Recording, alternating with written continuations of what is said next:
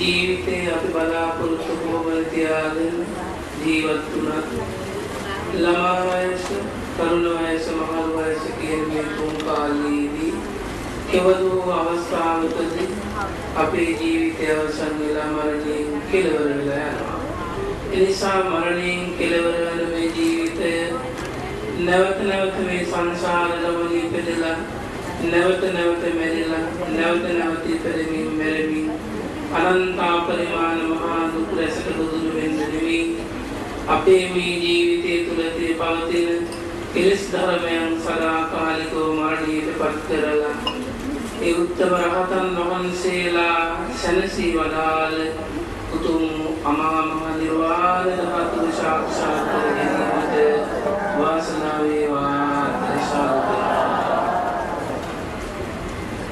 බුදුරජාණන් වහන්සේ නමක් ලොවට පහළ වුණාට පස්සේ ඊටම දුර්ලභව ලැබෙන මේ ධර්මයේ සැනසෙල්ලයි අද ඔබ හැමදෙනා මේ විඳගන්නේ.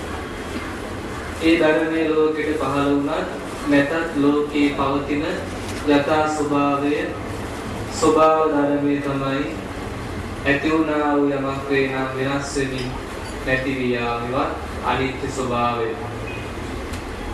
අනිත්‍ය නම් යමක් ඒ අනිත්‍ය දෙයට ඇලුම් කරනකොට යද නිච්ඡන්තං දුක්ඛං වශයෙන් ඒ දුකට හැරෙනවා. වෙනස් වෙන දෙයට ඇලුම් කළාම දුකයි. මේ වෙනස් වෙන දේවල් වෙනස් වෙන්න එපාය. දුක් වෙන දේවල් දුක් නොවි සැප වෙන්නේ කියලා ප්‍රාර්ථනා කළාට සිතුවට තමා වශයෙන් පවත්වන බලාපොරොත්තු වුණාට එහෙම පවත්වන්න පුළුවන්කම බලාපොරොත්තු වෙන විදිහට පවත්වන්න බැහැ. තමා වශයෙන් පවත්වන්න බැහැ. ඒ නිසා අනාත්මයි. කෙටියෙන් ගත්තොත් යමක් අනිත්‍ය නම් ඒක දුකයි. යම් අනිත්‍ය නම් දුක නම් ඒක අනාත්මයි. ඔය සියලු ලක්ෂණ ලෝකේ පුරා හැමදාම තියෙනවා. මනුෂ්‍ය ලෝකෙත් තියෙනවා. දිව්‍ය ලෝකෙත් තියෙනවා. බ්‍රහ්ම ලෝකෙත් තියෙනවා. තිරිසන් ලෝකෙත්, പ്രേත ලෝකෙත්, නිරේත් තියෙනවා. හැමතැනම තියෙන සාධාරණ ධර්ම ටික. මෙන්න මේ අනිත්‍ය දුක අනාත්ම ලක්ෂණ වලට යටත්වයි අපි ජීවත් වෙන්නේ. පුදුන් සත්‍යය පෘථග්ජන හිතක් ඇති කෙලෙස් බහුල නැත්නම් කෙලෙස් සහිත කෙනා. පෘථග්ජන කියලා ආමන්ත්‍රණය කළේ පුතු ජන. ඒ කියන්නේ ලෝකේ වැඩිපුර ඉන්න නිසා පෘථග්ජන කියලා කියනවා.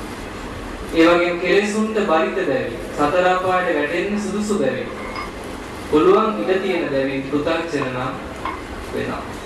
එහෙනම් මේ පින්තුල්ලා පුතඥද? තෝ ඉස්සකියා සමහර අය පාරද්ද ගන්න. තමන්ගේ පුතඥ බව හෝ ආර්ය බව තමා තුලින් දැනගත යුතුයි. නැත්නම් තමන් පුතඥයෙක් කියලා දන්නේ නැත්නම් එතනින් එහාට නිවන් දකින්න වැඩ ටික කරගන්න දෙන්නේ නෑ. සමහර ටික තුන මම දැන් රහත් වෙලා කියලා. ඊට පස්සේ බෝධිය පැත්තටවත් දෙන්නේ නෑ. භාවනාවක් කරන්නේවත්. ඇයි වැඩක් නෑ මම දැන් රහත් වෙලා. සමහර අය රහත් වෙලා හිටපු ගම. ඒත් එහෙම රහත් වෙන්න පුළුවන් කමක් ඇත්තේ නැති බව අපි දන්නවා.